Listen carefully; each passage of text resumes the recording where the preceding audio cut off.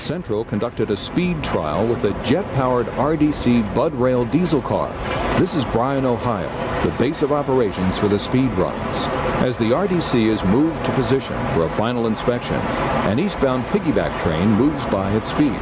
The jet car was named the Pride of the Central. The technology for this experiment was a pair of General Electric J-47 aircraft jet engines in a twin-pod nacelle mounted on the roof of the RDC car.